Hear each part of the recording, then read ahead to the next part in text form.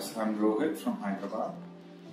I got certified in CMA in 2018 and I cleared the exams a couple of years before that.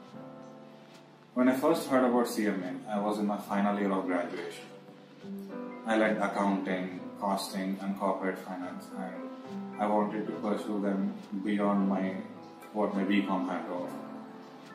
However, I wasn't keen on studying CA or CWA because, first of all, I didn't want to spend 3 more years working as an intern at a firm just to get certified as a CA to start my career.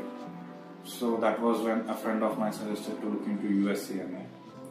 He said that Indian students can study from India, take the test in India, and the exam is computer based.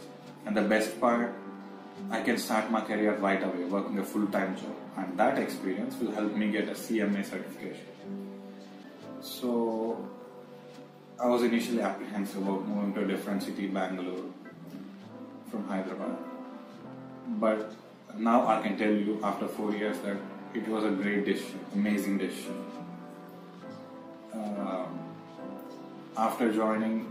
After 4 months, I cleared my first part, and part 2 took 3 more months. I cleared both the parts in the same year as my graduation, 2016. After that, I worked at Deloitte as a financial analyst for 2 years.